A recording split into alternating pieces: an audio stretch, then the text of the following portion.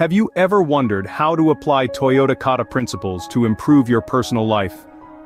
Today, we delve into the fascinating world of this Japanese philosophy of continuous improvement, and how it can be tweaked and tailored to foster personal growth and development.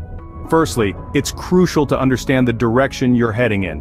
This means identifying your personal goals. These goals could span across various facets of life, from health to career, relationships, personal development, and beyond. Remember, clarity is key. Next, grasp the current condition. This involves a process of self-reflection and introspection. Assess your habits, routines, and behaviors in relation to the goal at hand. Understand what's influencing your current state. The third step is to set the next target condition.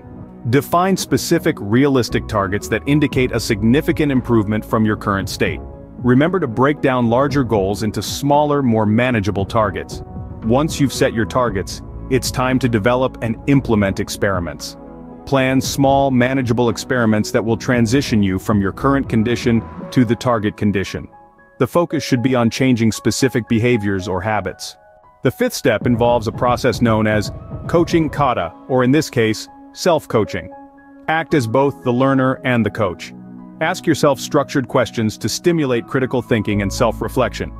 Educate yourself on the improvement patterns and methodologies that can help you achieve your personal goals.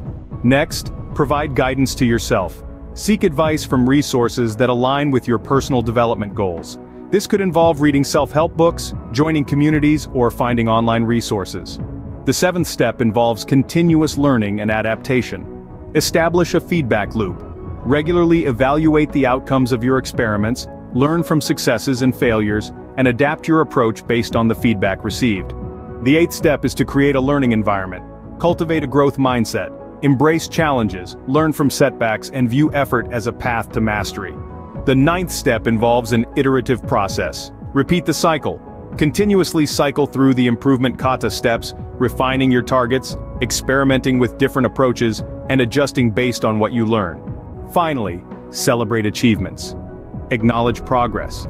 Celebrate small wins and achievements along the way. Recognize the positive changes you've made and use them as motivation to continue your personal improvement journey. By applying the principles of Toyota Kata to your personal life, you can create a structured and intentional approach to continuous improvement.